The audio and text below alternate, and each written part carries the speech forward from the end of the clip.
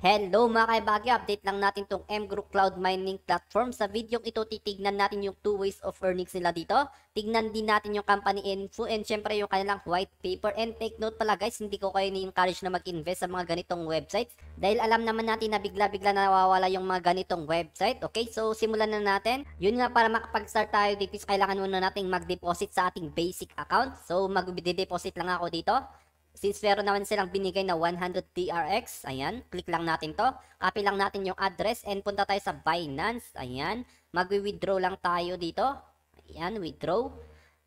Click, copy, paste lang natin yung address dito. And make sure na naka-TRX network to. Ayan, withdraw lang natin yung 100 or 101 na lang. Withdraw. Continue. Click lang natin yung submit. And wait na lang nating mag-reflect sa kanilang official website. Bali, popost ko na lang yung video na to and balikan na lang natin mamaya.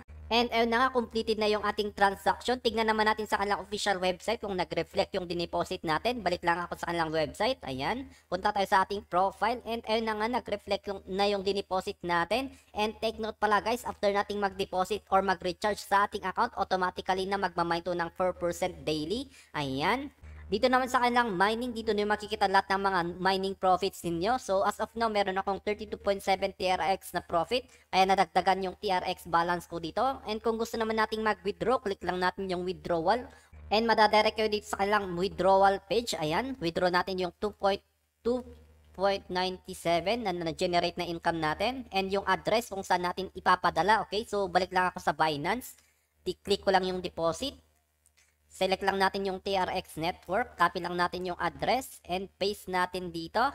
Ayan, lagay lang natin yung ating password for security purposes. Continue.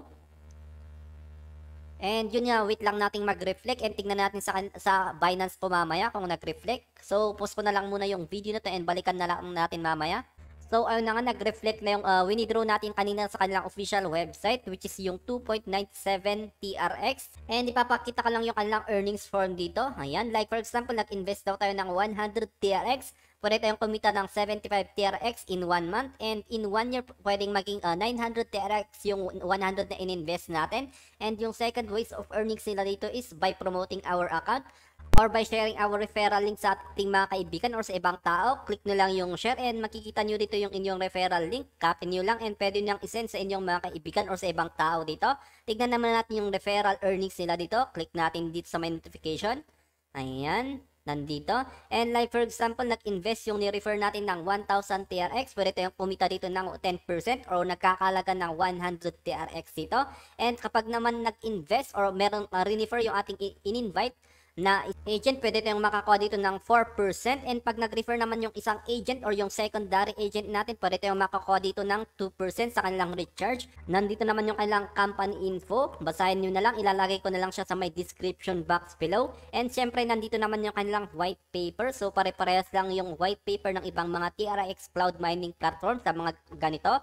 Ayan, background with explosive market development of cryptocurrency industry. Ayan.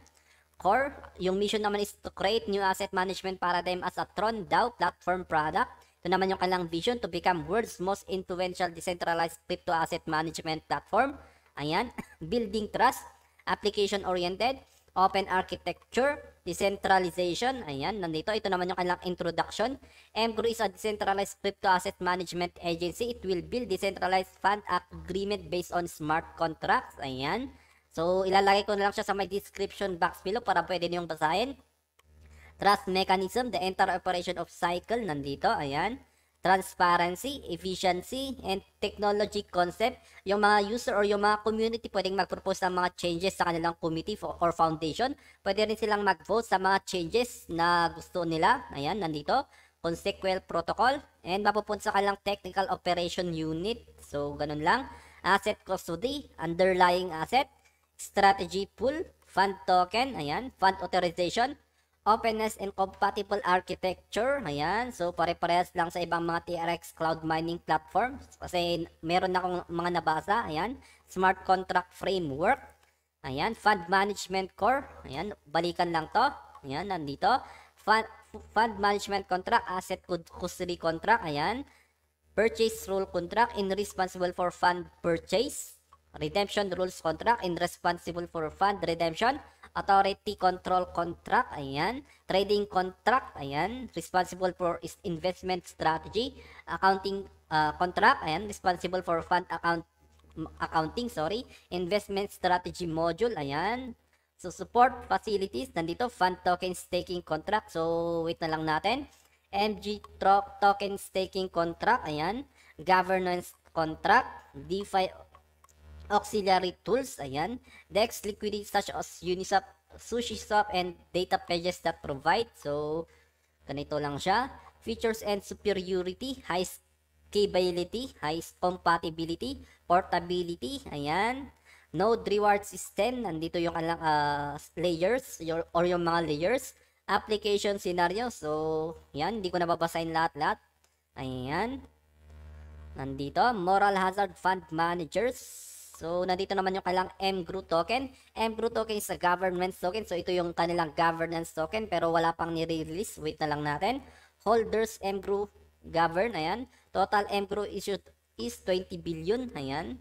Mgroo token rights as circulated encrypted digital equity certificate token will become basic element of the future digital economy. Ayan, token distribution. Yung 10% mapupunta sa kanilang community reserve, 90% sa team, 20% mapupunta sa kanilang investor, and 51% is mapupunta sa community incentive. Ayan, nandito. For project development operation. Linearly unlock for 4 years. So, ibig sabihin na-unlock yung kanilang token ng 4 years, konti-onti. Team, ayan. Token allocated to core developer and team members. Community used for primarily market investment. Ayan. The incentive plan currently includes the following aspect: investment in mining, Mgroo token pledge mining, promote rewards and nodes, future incentive plan. Ayan, nandito.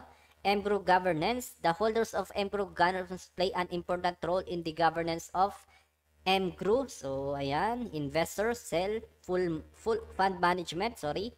Ayan, community consensus stage. Ayan, on-chain proposal stage. So, bali ilalagay ko na lang yung kanilang white paper sa ibaba para pwede niyong makita.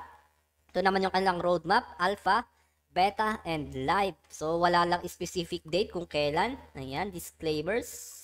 So, ayun lang guys. Again, hindi ko kayo ini-encourage na mag-invest sa mga ganitong website since alam naman natin na bigla-bigla na lang nawawala yung mga ganito.